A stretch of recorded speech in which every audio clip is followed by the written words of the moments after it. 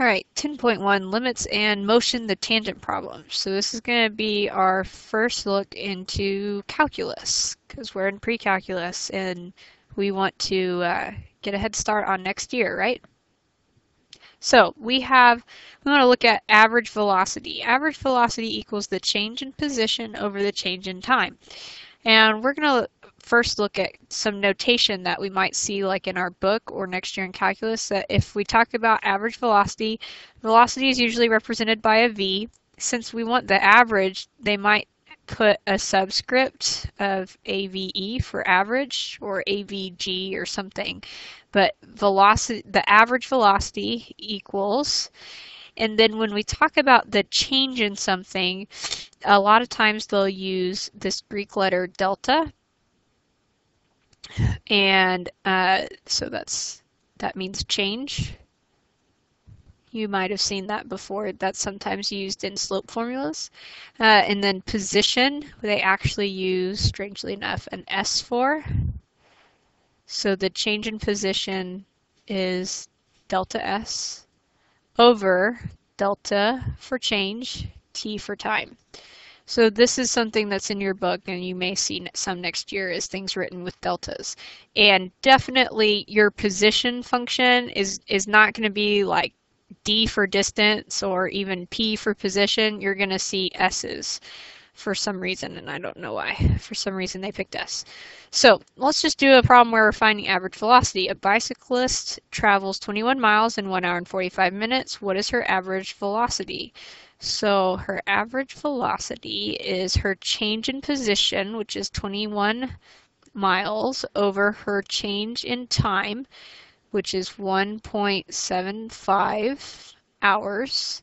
If we divide that, we get 12 miles per hour.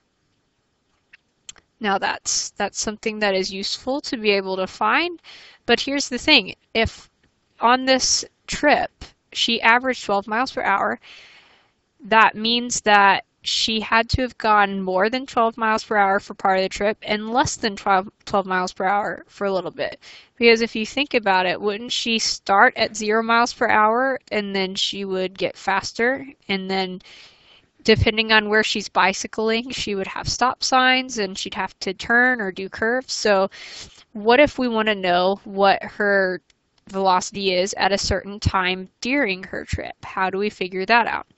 And down here, actually, another way of thinking of it is the instantaneous velocity problem. And Galileo is one of the people who really first thought about this a whole lot, according to our book. If we have a ball rolling down a hill, what is the ball's velocity 3 seconds after it starts to roll? So we've got some hill that, maybe it bottoms out here at the end and the ground kind of flattens. We have a ball that we set in motion rolling down it. What if we want to know 3 seconds after we roll it, what's its velocity? How do we figure that out? Well, the answer is we're going to use calculus. All right, we want to figure out the instantaneous rate of change, or we want to know, how do I find the instantaneous rate of change of something at a particular point? So we're going to use the concept of the derivative, which is, this is half of calculus, if not more, is taking derivatives of things. So the derivative of the function f at x equals a, denoted by f apostrophe a, and read f prime of a, which we've recently come across that kind of notation, so that should be familiar, is we have this right here. We would say that f prime of a, which a is going to be a number that they tell us. They're going to tell us, hey, at t equals 2, what is your instantaneous velocity? So at f prime of some number, that equals the limit as x approaches a of f of x minus f of a over x minus a. So what's going on here is that we would like to, in these problems, be able to plug in, whatever time it is that we have. But because we're trying to find the velocity not over a really big interval, but at a particular point, basically we're saying that if I look at the speed as close as possible to 2 with a limit, that I'm going to end up with that velocity that instantaneous velocity at that point. Now in our book, and we're going to talk about the last part of this line a little bit later, in our book, the problems they give us right off the bat, instead of having f and x's in it, it has s and t. So that's what this formula over here is for, so that you know what to plug in whenever they give you s of t instead of f of x. So let's try this example too. We want the position, well, the position of an object at time t is given by s of t. Find the instantaneous velocity at the indicated value of t. So this is s of t at t equals 2. This right here is going to be our a, because this is the time that we care about, is at 2. So we're going to say s prime of 2, because a is 2, equals the limit as t approaches 2 of s of t minus s of a over t minus a. Wait, well, a is 2. Sorry, a is 2. So where a is, we're going to put in 2's. Okay, so we want to evaluate this limit, and the way we do that is by simplifying this as much as possible so that we can plug in t as 2.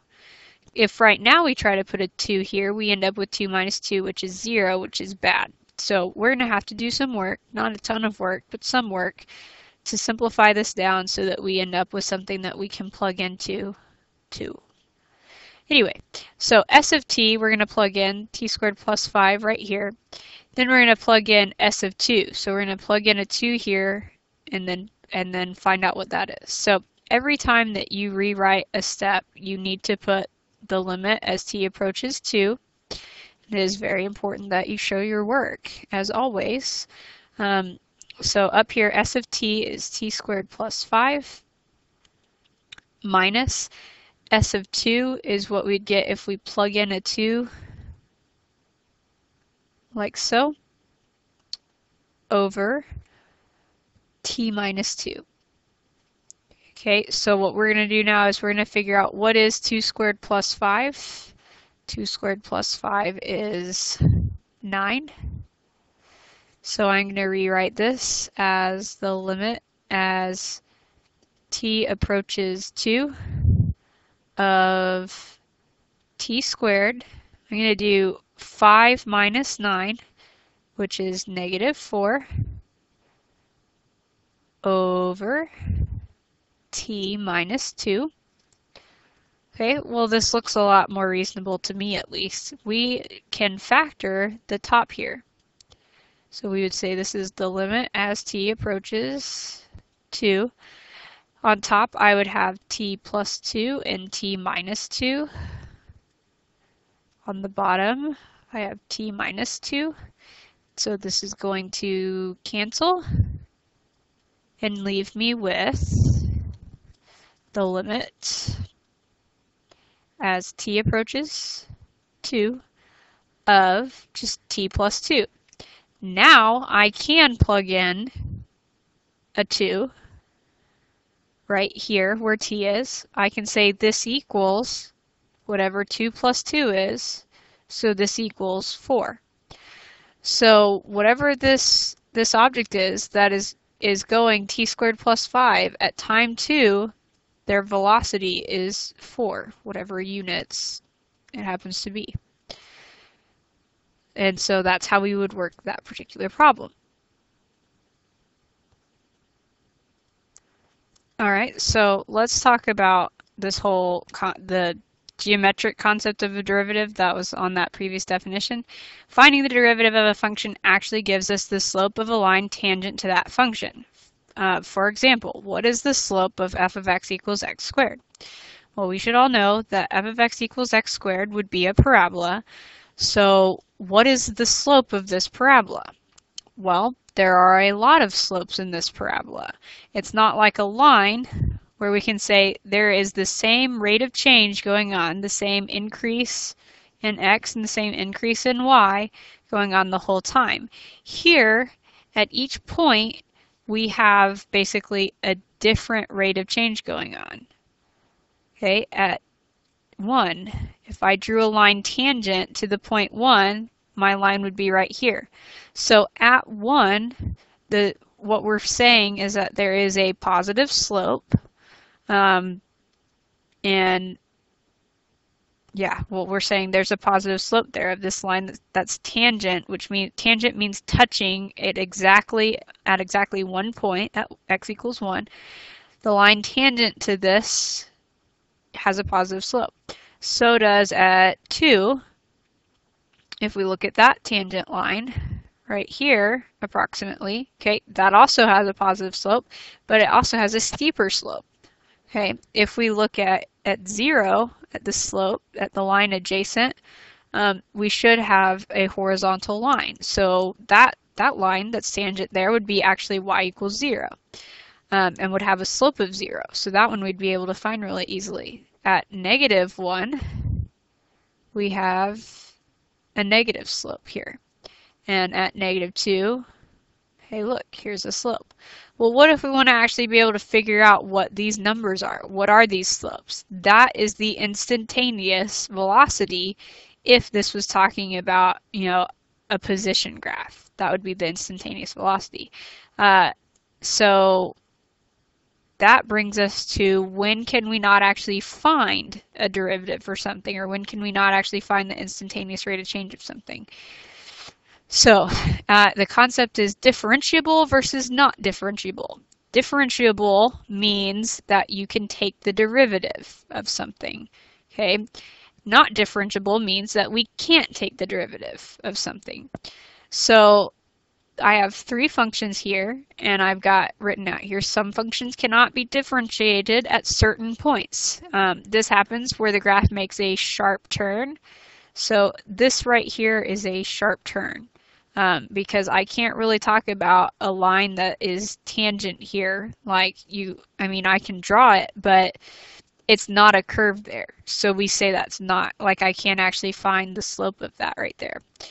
Another place it happens is a jump discontinuity, which we talked about a while ago, and that's this example right here, where how do I draw a line that's tangent at 0 in this case? Well, I can't. I could draw one over here, or I can draw one over here, but specifically at 0, I can't actually draw a tangent line to this graph.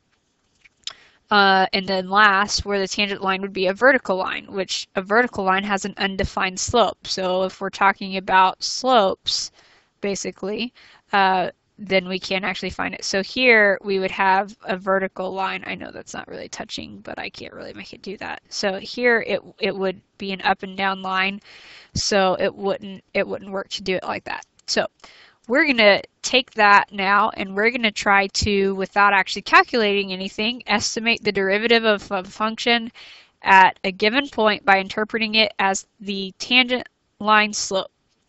So let's look at this function right here.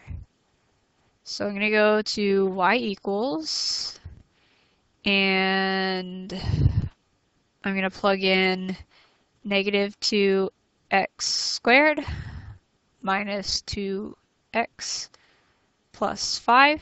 And it says in the instructions, and there's a part in here in your book that says to do this, to put your function in a square viewing window. So go to zoom and do the 5th option for square.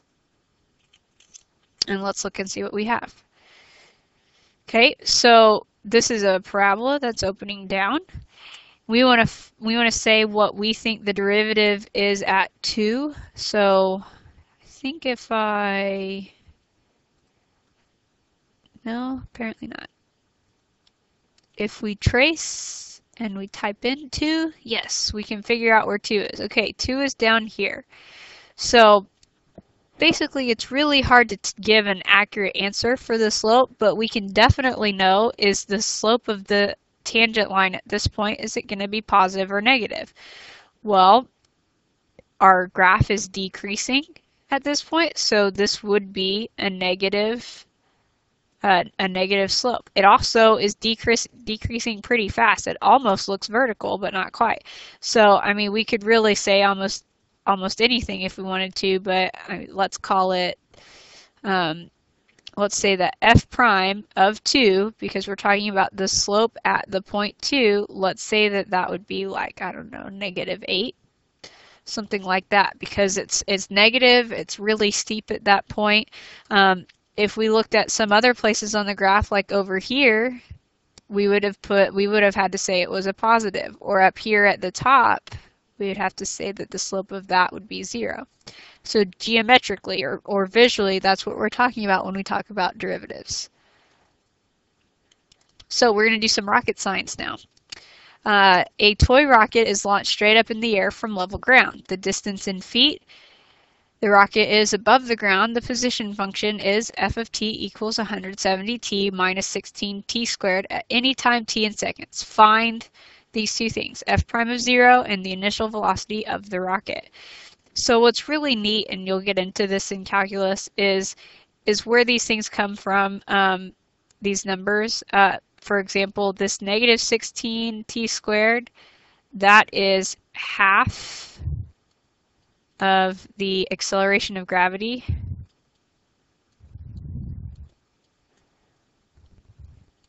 If we're using, that's not how you spell gravity. If we're using feet per seconds, I believe.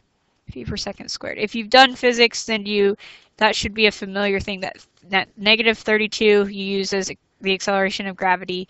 And so we're using half of that, and that's what that number is going to be most of the time, unless you're in meters. And then this other number has some significance too, but we're going to do the problem before we actually say what that significance is. We want to find f prime of 0, so we're going to use that limit definition from an earlier slide. We're going to say f prime of 0 is the limit as x approaches 0 of f of t minus f of 0 over t minus 0. Okay, so let's figure out what this actually is. The limit as x approaches 0. F of t is 170t minus 16t squared. If I plug in 0 here for f of 0, I get 0. So it's like we have a minus 0 here, but that's not actually going to affect anything, so let's not even put it and save ourselves some writing. On the bottom, t minus 0 is t. Well, what we can do here is factor out a t on top.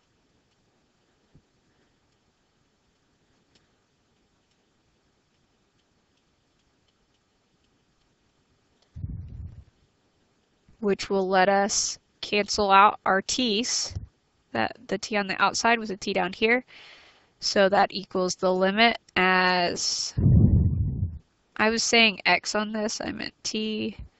It's hard to get out of the habit of limits being x. So limit as t approaches 0 of 170 minus 16t.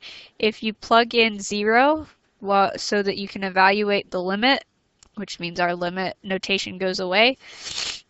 If you plugged in 0, you get 170. So 170 feet per second is our initial velocity, well, is our velocity at 0. That's what we just found, so that's A. But think about it. What is initial velocity? Initial velocity is our velocity at 0, so this would also be 170 feet per second. And so, hey, look, this number right here, that's our initial velocity. If we had a number out here on either side, that would tell us our starting position. Like if we were launching the rocket from like a 10-foot platform, we would put plus 10 up here. So that's how you do rocket science, because I think all of you really, really wanted to know about it.